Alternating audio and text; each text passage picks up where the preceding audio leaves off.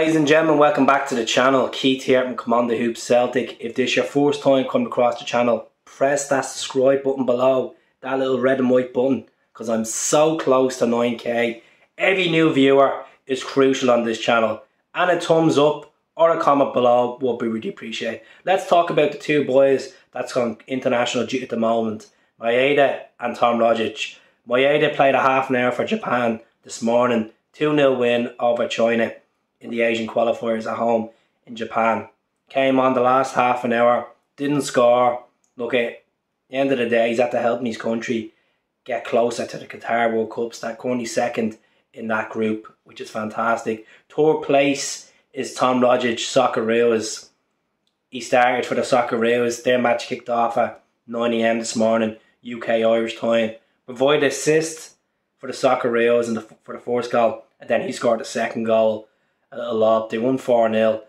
Played 75 minutes, 100% pass completion. He had an average of 8.9 player rating, and it's good to see Rogic playing for the Socceroos.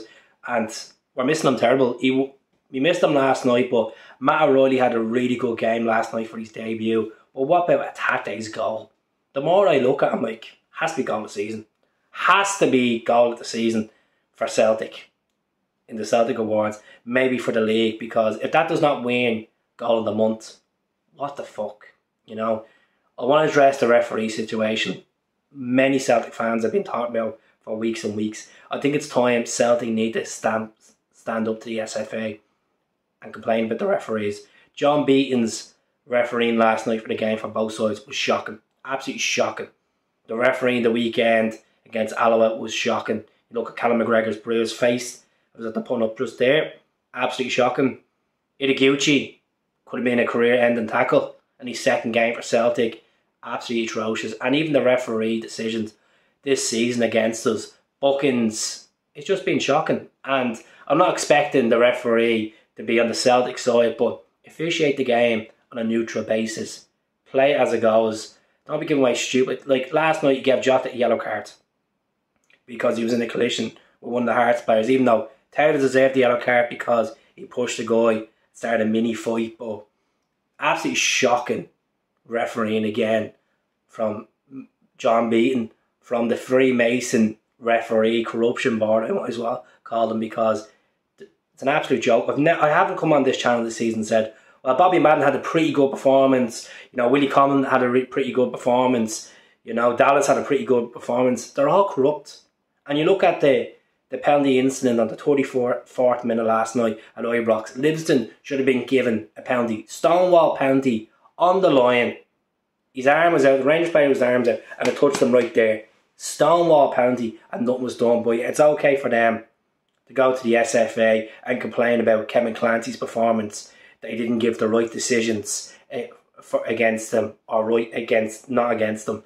It's an absolute joke. You know, it should be, Celtic need to pick up for themselves. And there's a good documentary on YouTube, one of the Celtic fans talking about how corrupt the SFA is with the referee organisation. And this is going back to the early days. You look at that old firm picture where the referee and the Rangers player shaking hands. You know, shaking hands. A bit of money in the slide there was for that cup final. Absolute corruption. But the Scottish Cup is being organised. The fixture has been announced. The 13th of February, 4 o'clock kickoff on a Sunday at Celtic Park, will play Rate Rovers. Rate Rovers will be played already in the Scottish League Cup. We beat them 3-0. It was a midweek game, it was a Thursday game. Jota scored, Turnbull scored. It was a good match, but you don't know what's going to happen in the cup. We can't take any team for granted, as we know. We're good enough to win the Scottish Cup.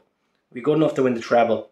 And the next 7 days, I'll be coming back on this channel after the Rangers game on Wednesday and saying, right, we got the 3 points. Fingers crossed, we got the 3 points. Let's compete for the league. You know, we're only 1 point behind them. That's if we win the weekend, and if they win the weekend, it'll still be the usual 4 points. But if we beat them on Wednesday night, you know, it'll be 1 point in it. And, you know, the pressure will start cracking with them. Like, they scraped the result last night. Absolutely scraped it. It took them to the 74th minute to score where Arfield. That shows. Our character last night We played fantastic in the first half. We really did. We could have been beaten up 4-0. Second half, we had a good few chances, but pressure got to us. You know, pressure did get to us last night, but you have to give it to Starfelt. Starfelt had an absolute stormer. There was a crucial interception that came to the box and he got down and cleared it. These are the type of clearance that wins leagues, and people need to lay off Carl Starfelt. I'm saying it again, lay off him. You know, I think it's time. If you back a team, you back the crop of players. As much as Greg Taylor, I found, wasn't great last night. I know a lot of you are saying, I think you're all acting over the top. I thought Beaton was average. Some people said Beaton was incredible. I thought he could have been better in the middle of the pitch, but I'm looking at his perspective. O'Reilly's debut, HATATE's first proper game playing with Beaton. So you got to give him the points for that at the end of the day. But let's get Kyogo back. Let's get Julian playing. He was on the bench last night, and we'll see a stronger team. Turnbull back in February. You know, Jamesy was pretty poor last night. He needs to step up the game, and hopefully against Dundee United, if he comes on as a super sub. I would start Maeda on Saturday against Dundee United. I'd definitely start Maeda. It wasn't great last night, but done a decent job when he came on. Start Maeda anyway and start Jota. No question about it. Well, let's see what happens in regards to players going out.